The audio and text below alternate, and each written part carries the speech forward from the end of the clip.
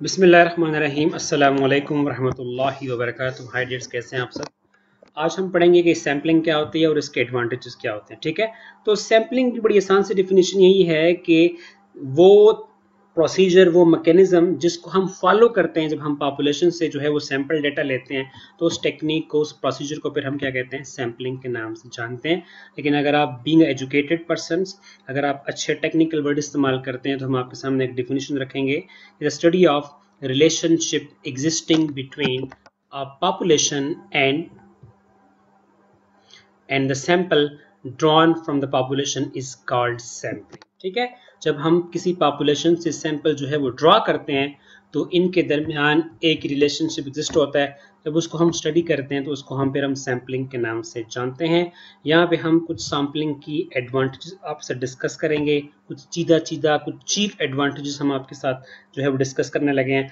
सबसे पहली एडवांटेज जो कि बड़ी आम फहम है, कॉमन बंदा भी इसको समझता है कि सैम्पलिंग की वजह से आपकी जो है वो मनी सेफ होती है, आपका पैसा सिक्योर होता है, आपका टाइम बचता है और आपकी लेबर जो है वो सेफ होती है। ठीक है, अगर आप पॉपुलेशन के ईच एंड एवरी एलिमेंट को इंस्पेक्ट करेंगे, एग्जामिन करेंगे, स्क्रूटनाइज करेंगे, आपका टाइम जो है वो बर्बाद होगा, आपकी कॉस्ट लगेगी, आपके पास एक स्ट्रॉन्ग टीम मैनेजमेंट होनी चाहिए।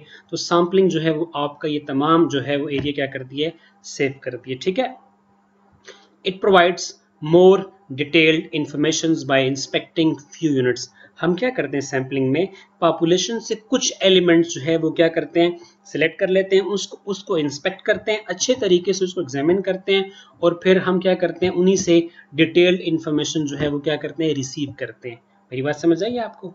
ठीक है, लेकिन सैम्पलिंग करना जो है वो बच्चों का काम नहीं है। बड़े एक्सपर्ट लोग जो है वो आपको वो यूनिट जो है वो लेके देंगे जो सही मानों में आपकी पॉपुलेशन को रिप्रेजेंट कर रहे होंगे। ठीक है, अच्छा, only a solution when population is infinite and the area of study is wide spread unlimited.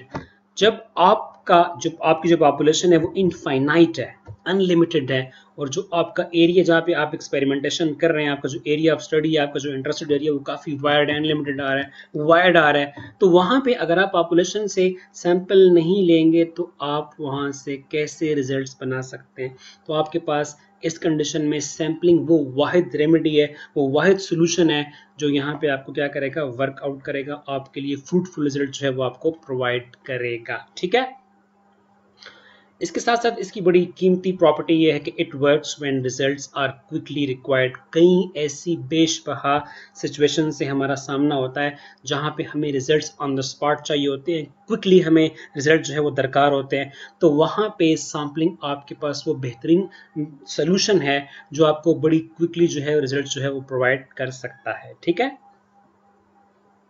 It is inevitable, it is necessary, या आप कह सकते हैं it is indispensable when units are destroyed under investigation. जब हम sampling करते हैं तो आप ऐसा करते हैं, जब आप यूनिट्स चेक करते हैं तो इन्वेस्टिगेशंस के अंडर, इन्वेस्टिगेशन के दरमियान आपका जो सैम्पलिंग एलिमेंट है वो डिस्ट्रॉय हो जाता है, वो फ्यूज हो जाता है, वो फेल हो जाता है, वो डेड हो जाता है, तो वहाँ पे फिर हमें सैम्पलिंग जो है वो मजबूरन करनी पड़ती है। लेट्स सपोज हम किसी बुलेट की जो है वो स्पीड चेक करते हैं कि इसकी स्पीड कितनी है, तो डेफिनेटली जब आप उसको फायर करेंगे तो बुलेट क्या होगा, डिस्ट्रॉय होगा कि नहीं होगा, सही है। तो यहाँ पे आपको सैम्पलिंग करनी पड़ेगी। ठीक है, लेट्स सपोज आप एक लक्स सोप है, आप इसकी कंपनी में जाते हैं, आप कहते हैं कि मैं यहाँ से माल उठाना चाहता हूँ, तो वो आपको कहेंगे आप यहाँ से माल उठाना चाहते हैं, मोस्ट वेलकम, आप कुछ सोप ले लें एज ए सैंपल, आप इनको चेक कर लें, इनका फ्लेवर चेक कर लें। ठीक है, उसके बाद अगर आपको पसंद है, यू आर मोस्ट वेलकम, आप यहाँ से माल उठा सकते हैं। लेकिन अगर आप उसे कहें कि नहीं कि मैं आपकी फैक्ट्री का हर एक साबुन जो है वो चेक करूँगा,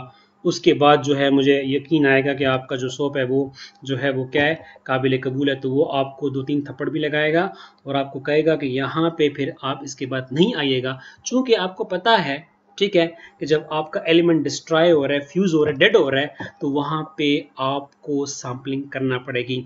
और आपको मज़े की बात बताता चलूँ कि अल्लाह ताला भी सैम्पलिंग का इस्तेमाल करेंगे।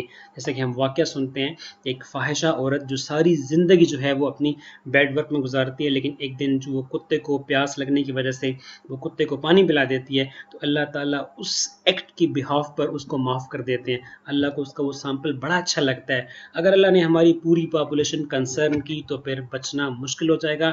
हमारी दुआ है कि अल्लाह ताला को हमारा कोई सैंपल पसंद आ जाए।